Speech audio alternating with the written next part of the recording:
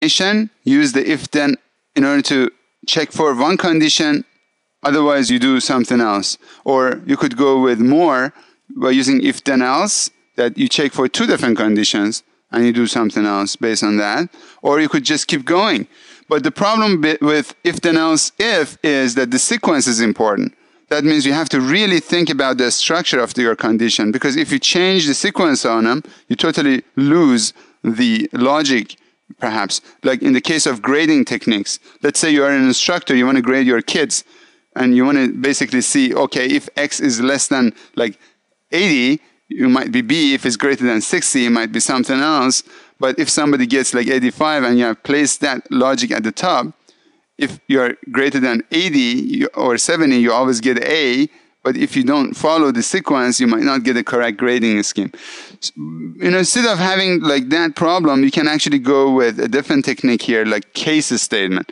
So the order in which you're checking the condition might not really be that important. Or you don't have to be worried about it. You're only checking for the value. So that gives you more flexibility using the select case statement. That's why I actually showed it to you, part of the code design. Now, in this scenario, you have another practice that you can go and evaluate the structure. But as a last note, we talked about sub-procedures and we talked about the reusability. We never demonstrated that. Let's go back in here on the editor. As you see, I have my sub-procedure, and basically within the second procedure, you could actually have this function. So why don't I go ahead and say case, for example, 1, if I click OK, and instead of showing the message box OK, after that, I also like to call this procedure in here. And instead of repeating the same routine, I basically go and call that particular procedure. And right now, by placing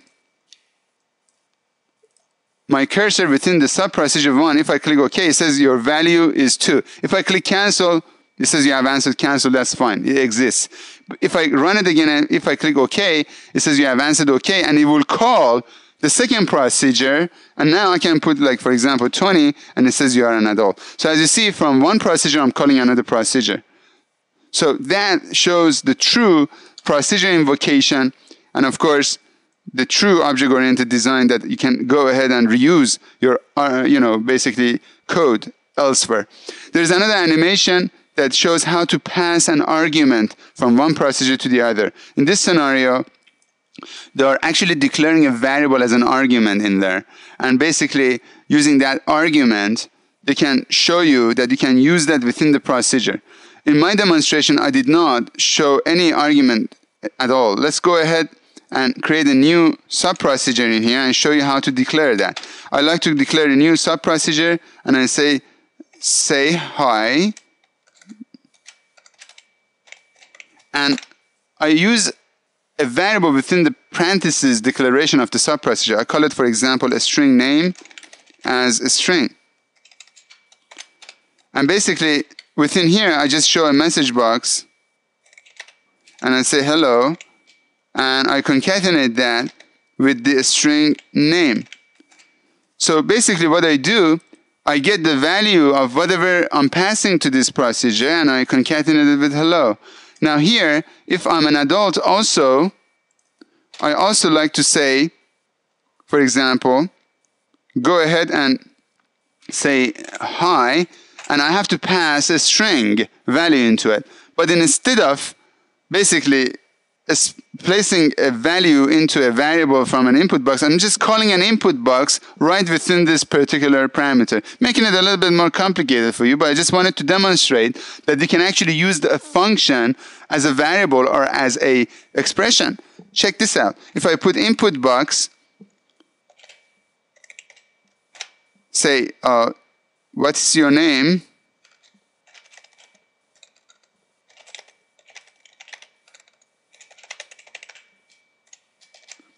And that's it. Basically,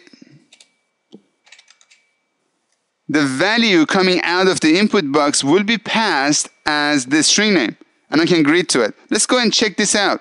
I'm clicking within the first module. In order to demonstrate this even better, what I like to do, I like to place a breakpoint in here and show you the program execution. So if I run this now, it says my value is 2. Okay, if I click OK, it says you have answered OK. Now I see it stops right down in here. Now before I execute that line, I've put a stop to it, like a stop sign on the streets. Now I can actually use the debug menu and say step into. It will step into the second procedure, as you see. I can actually also right click and choose the debug menu, debug toolbar, and basically step into right from in here, which we're going to talk about again in chapter 5. The more I talk about debugging is better for you.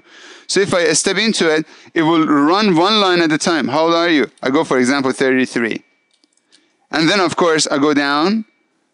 Is this 18? What is this number? You can point at it. As you see, the debugger tells you what the value is.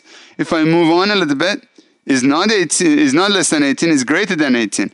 So it goes and say you are an adult, and then it calls the say hi. But however, it will call the parentheses first.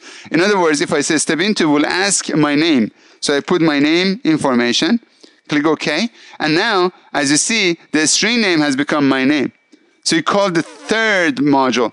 No, I'm sorry, the third procedure. If I go next, it says hello, Sohail, and it goes back. It comes back to the calling procedure.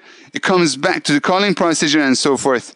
So I'm done now. So if I launch this again once more, if I click run again, click OK, you have answered OK. I step into it. It goes to the second procedure. I put my age again. It goes down. It shows I'm an adult. It asks me a question. What is my name? And then finally, it will jump to the third function. I want you to pay attention to this particular icon. It says call stack. It shows all available procedures that have loaded into the memory. And it shows the lifetime. The one at the top is the last one that I've called. The one at the bottom is the first one that has been executed. So as you see right now, I'm in here.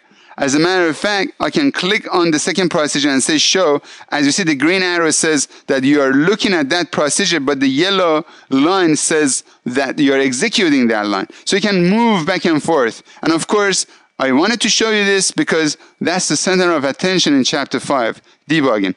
So I demonstrated for you how to pass a variable from one procedure to the other. So please pay attention to this specific animation.